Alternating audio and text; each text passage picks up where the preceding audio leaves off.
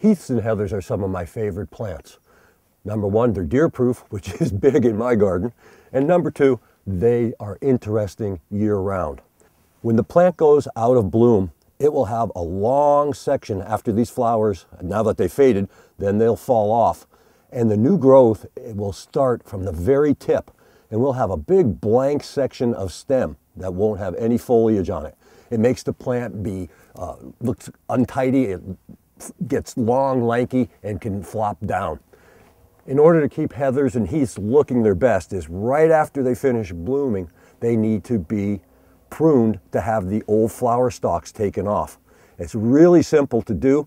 You can do it according to what the plant needs to be shaped nicely. I like to start at the top of the plant, and I go typically, just an inch or so below the old bloom stalk.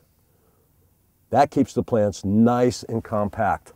It's not a very complicated task to keep heather looking good, and you only have to trim them once a year, so the amount of time that it takes, well, we really shouldn't begrudge our time to our plants.